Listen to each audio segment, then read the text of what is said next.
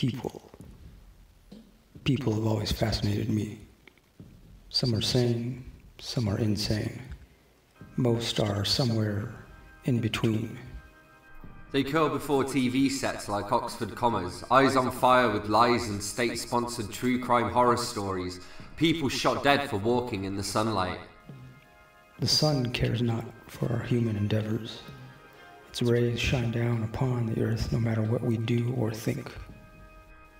Though it is very likely that someday it will tire of mankind and implode.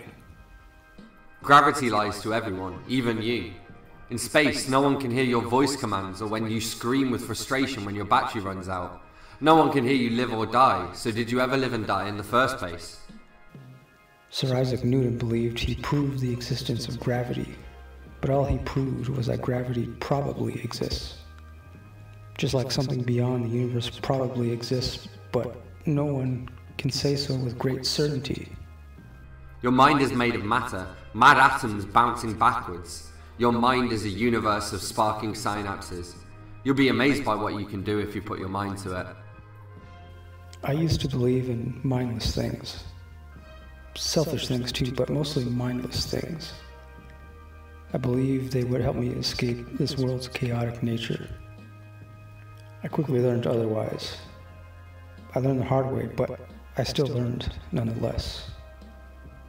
I learned to keep my mouth shut and my mind open. The mind wanders, the mind drifts. My mind wanders and drifts. I lost my keys in a moment of madness. With no one to talk to, my mind eats itself and shits out cells, but there's nothing the matter with my brain matter. It only matters if they love you. Love seems to be the one thing that binds every other thing. That's what I've noticed. Love broke my bones and I laughed, but I didn't learn much, and so I fell in love again. I fell in love with myself and the world I live in. Then I fell in love with a woman. She had snakes in her hair and ice in her veins. Or was it the other way around?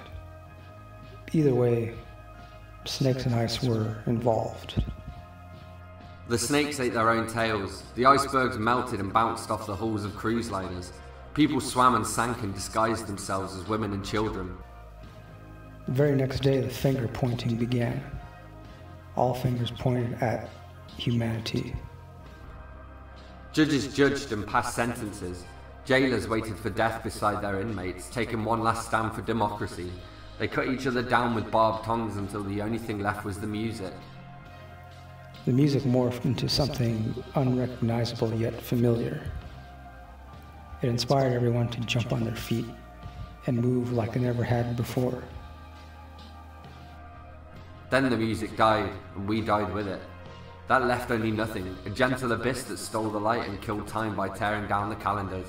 I used to abide by calendars. Now they frighten me. They frighten me more than an